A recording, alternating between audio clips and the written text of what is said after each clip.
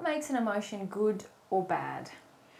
Well, perhaps what we need to do is firstly define good and define bad, and then we'll ask ourselves whether we can classify emotions as good or bad at all. So let's define good. Good to me is something that is in harmony with love and in harmony with God's truth. So that's good. Something that's bad, or you could classify as evil, something is out of harmony with love and out of harmony with God's truth. So that's what I'd classify as bad. Now, the question then becomes, can emotion be classified as good or bad? And the answer to that is no, the emotion itself is not good or bad. So it doesn't matter, even if it got in there by a negative or bad event, an evil event or an event out of harmony with love, it doesn't necessarily mean the emotion is bad or good. It's just an emotion. Right. So for example, I feel angry. Yep.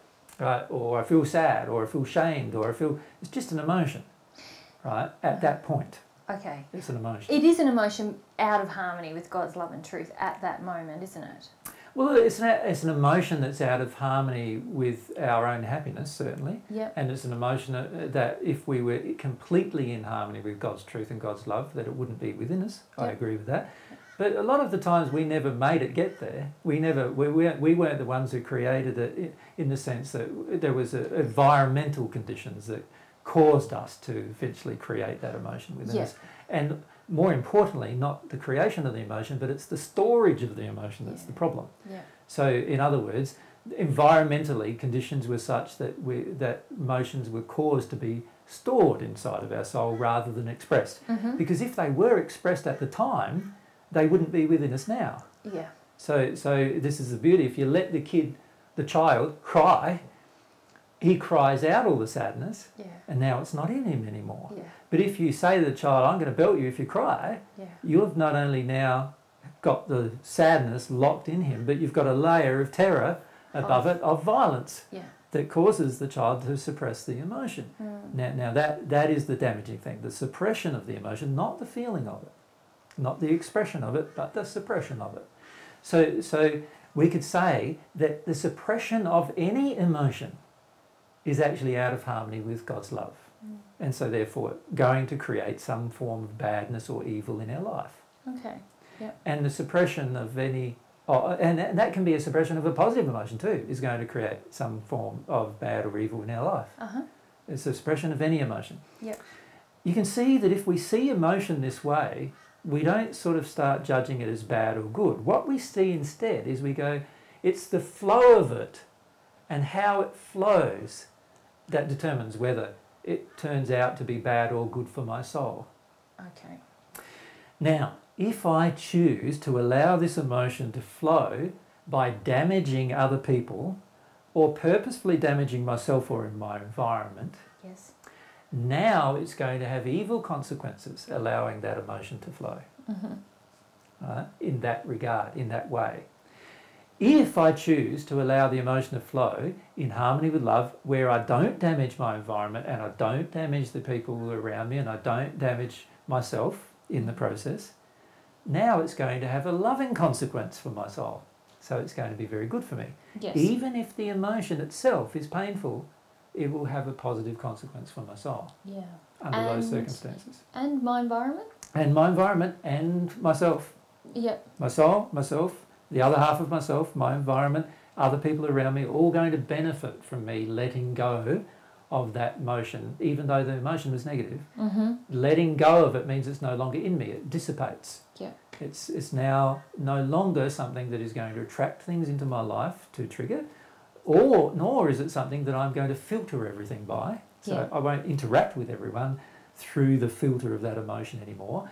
And I won't, my understanding will improve because I will no longer understand everything through that filter of that emotion.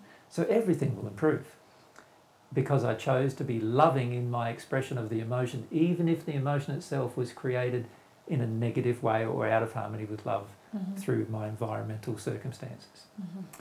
So this tells us then that there is not really any good or bad emotion. There's just good or bad ways that you allow it to flow. Yeah. You can allow every emotion to flow in a good way, a loving way, in harmony with love and in harmony with God's truth, even if the emotion was created through a negative experience. And you can allow even good emotions to flow in bad ways. Yep. And then creating addictions through them and all sorts of things like that. So it just depends on, again, how you exercise your will as to whether these emotions turn out to be bad or good for you. Yeah. That is the determining factor. So there's a lot of emotions that a lot of us judge, like, oh, I'm angry, or oh, I'm afraid, that's such a weak thing, or whatever it is, shame, that means I'm bad. All of these, and a lot of the judgments of emotions even stop our flow of feeling them. Correct. And in fact, we purposefully use the judgment of emotion in order to stop the flow of emotion. Mm-hmm. So that's an exercise of our soul. It's a technique that we've used in our soul that we've learned. Yeah. It's a technique to deny our emotion, which is actually going to have a negative consequence. Yeah. The judgment of an emotion is worse, much, much worse than the emotion itself, because the judgment of an emotion stops the flow of the emotion. Yeah. Now, we also need to exercise our will in a loving way when we allow the emotion to flow, of course. So most people, what I observe them doing, firstly, is they judge their emotion, which actually prevents the emotion from flowing. Secondly, when they allow the emotion to flow, they use their will to damage other people with it. Yeah. Now, both of those things are going to cause the degradation of your soul. There is only one good way of feeling emotion, and that is allowing your emotion to flow without harming other people or yourselves with it. That's the way that you will actually have a positive outcome through the experience of your emotion. Yeah, and it's the opposite of what most of us have been taught, isn't it? Correct. That we should judge, we should shut down things that we judge as bad. Yes. So that they don't do harm. And when in fact what you're saying is, as long as we do it responsibly and in harmony with God's love, it is only the allowance of those emotions that will have a positive effect. Correct. And you also said something else very interesting, that it is a suppression of whatever the emotion is that is going to end up having bad negative consequences. Painful. So I know a lot of us have shut down things like our childlike nature, or our excitement, all these things that we don't necessarily judge as bad, but the shutting down of them, you're saying, will lead to negative consequences in our life. Yes. So all these beautiful qualities we often shut down, and as a result of these beautiful qualities getting shut down, we have a tendency then to exercise our will in a negative direction. Yeah. And yes, it's negative to exercise your will to suppress your childlike nature. It doesn't matter what the circumstances. And you're saying actually that creates badness in our life, in our soul. Yes, and will attract events to trigger, you away from doing that, to get you back to being childlike. Yeah. So it's really interesting, I feel, the way the soul works, and very interesting how people judge their emotions as good or bad or otherwise, but it's only the way in which you feel them that determines whether it's good or bad. And whether it damages your soul or the soul of others, or actually improves it. Correct.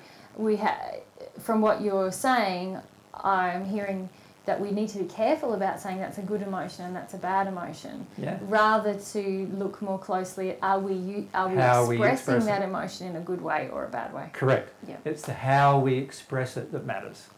If we're expressing it negatively, or we're trying to suppress it, we might be trying to suppress it, deny it, resist it, or we might be trying to substitute for it, or expressing it in a way that's out of harmony with love and truth. That is going to cause a degradation of our soul. But if we choose to even experience the negative emotion, the sadness, the anger, or the fear, or whatever it is, if we choose to experience it in a way that's in harmony with love and truth, the way God intended, it's going to benefit our soul every time. Yeah. Every time. And it won't harm anyone else, ever. That's the beauty of doing it the right way. Yeah. That's great. Thanks. Yeah.